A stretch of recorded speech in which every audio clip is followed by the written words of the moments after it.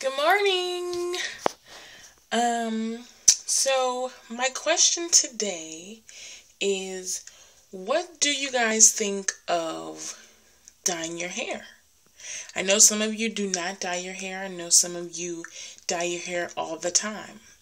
What do you think about, do you think someone is less natural because they dye their hair?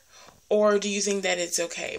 Me personally, I think that it's fine. I think that it's part of your style, and if you don't want to dye your hair, then that's fine. And if you do, then that's great.